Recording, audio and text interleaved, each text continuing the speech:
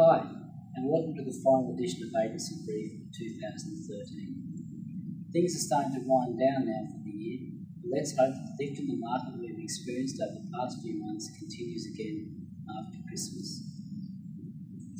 The EAC Board held its November meeting in Ballina in November, followed by a meeting of the member principals from the Northern Rivers.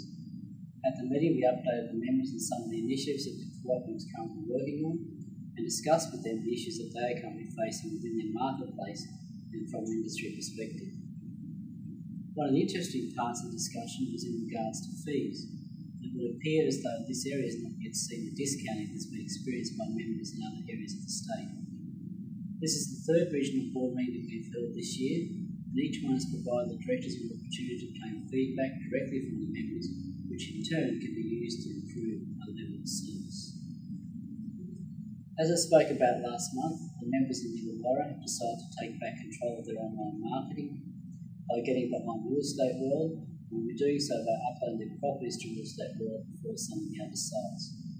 We'll look for it first on realestateworld.com.au campaign.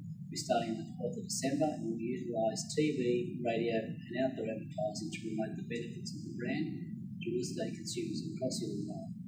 For more information, take a read of the story in this month's edition. Last month I mentioned the recent changes to the provision of CPD. We have been looking at how we can provide more cost-effective CPD training for members. We've now published a training calendar going up until the end of June, so make sure you take a look. We've also introduced an early bird rate.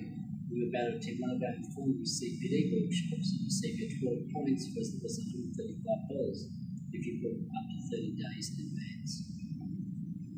That's it for this update. Enjoy the newsletter, and remember, as members, you collectively own the cooperative, and it is for the members that the cooperative exists. Your feedback is important. If you have any feedback, feel free to contact me at any time.